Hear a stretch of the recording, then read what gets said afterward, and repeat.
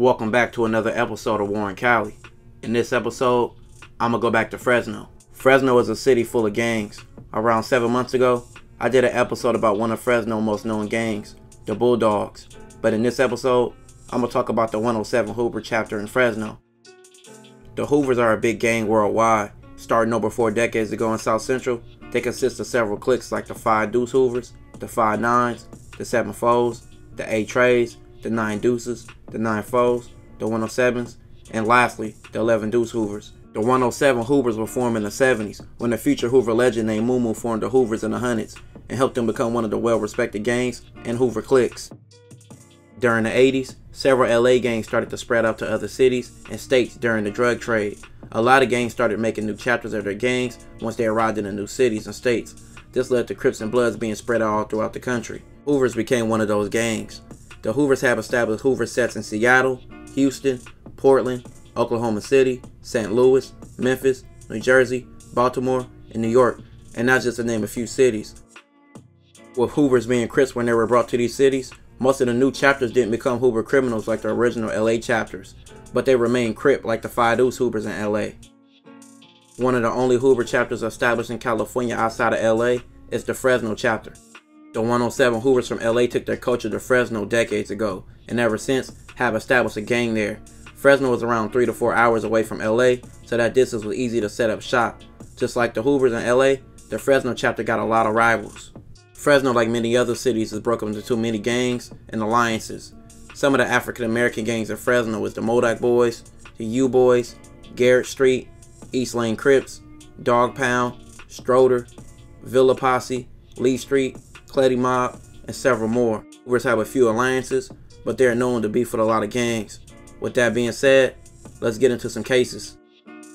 On October 2nd, 2011, around 6 a.m., police got a call to go to Martin Luther King Jr. Boulevard. You know when you hear that street name to get the hell out the area. This location was the apartments known as the Brownies. Once the police got into the apartments, they saw a man named Felipe sitting in a pool of blood next to his car. His pockets were inside out, like he got robbed. Felipe was taken to the hospital, but wouldn't survive being shot in the head. Inside the car, they found the car being trashed and ran through. They even got a clear fingerprint and had some hair left over. This will all lead back to a man named Kalin. Anonymous tips will say Kalin and another dude named Walter were responsible for Felipe losing his life, and just a few weeks later, both were detained. October 27, 2011. Walter and Kalin were separated, and Walter went straight into running his mouth. He told police Kalin called him to go on a lick, which he agreed. When they didn't see anybody on the street, they decided to go to the Brownies, where Kalin wanted to run into somebody's house. Walter said Kalin had the strap and was mad when Walter said he didn't want to do a home invasion. Walter said Kalin called him a little hoe, and they decided to leave the Brownies. When they was leaving the Brownies, Kalin seen Felipe sleeping in his car and wanted to rob him. Now police must have Walter shaking like a 304 in the code, because he kept running his mouth over and over. He told police Kalin rushed Felipe's car, and once Felipe woke up, he shot him. Walter denied he had anything to do with it. He said it was all Kalin, and that's why his fingerprints wasn't on the car. By this time, police brought Kalin in the room. Kalin and Walter began to argue in front of the police.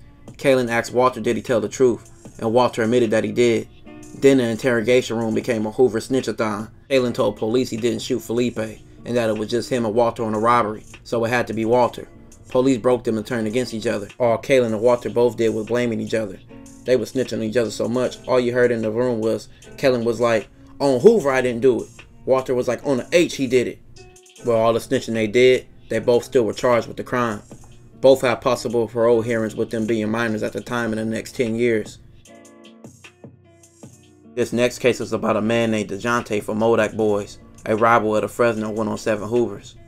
On August 10th, 2012, around 10:30 p.m., DeJounte and his homie BJ entered a store called Bag O Bag when they ran into Javon, who was from 107 Hoover, and his cousin Jamal.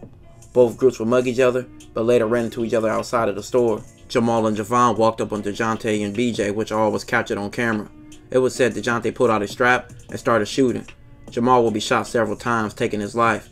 DeJounte and BJ didn't run away.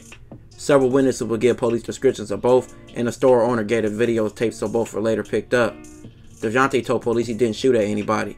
DeJounte told the police that he was holding a phone in a video, not a strap, and that the shots came from a nearby bus, not him. He said that like that dumbass lie was believable. But at trial, DeJounte would say he shot by accident and say he was scared that Jamal was pulling out his own strap, so he shot out of fear. DeJounte ended up being sentenced to 75 years to life. Around 1:45 on May 25th, 2003, cops responded to a shooting outside of a store where they found a 107 Hoover named Aaron stretched out.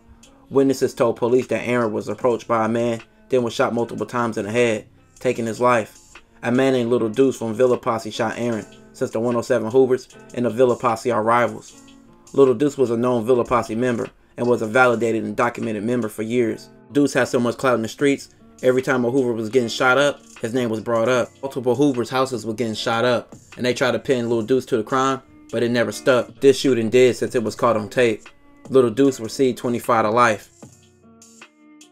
June 29th, 2014. Jose and his girlfriend were chilling in their car on the west side of Fresno. Our car pulled up on them with 3 men, and the 3 men asked Jose where was he from. They said, "You from Stroder?"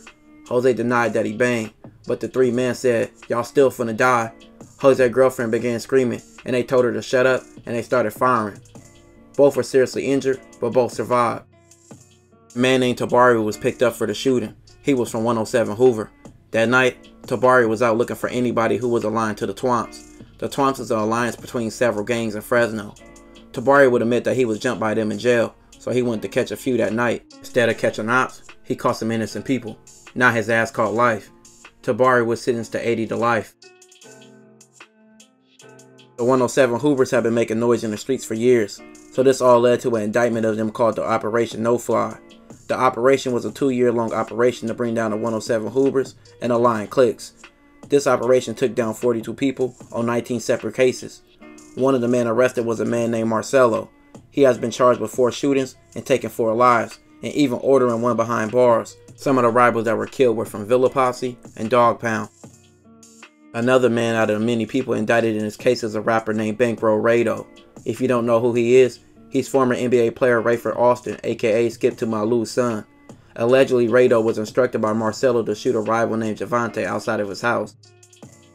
Allegedly, Rado picked up his homie Terrion to finish the job, which Terrion caught Javante outside his house and took his life.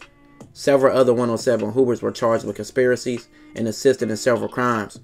Rado has a lot of charges against him at the moment, and he's currently fighting them in jail. Police currently have a lot of Fresno Hoovers in jail and affiliates trying to take them down as a whole. With this indictment just happening this year, everybody currently still awaits their fate. This will conclude this episode. If you haven't already, make sure you check out my previous episodes. Don't forget to like, comment, and subscribe.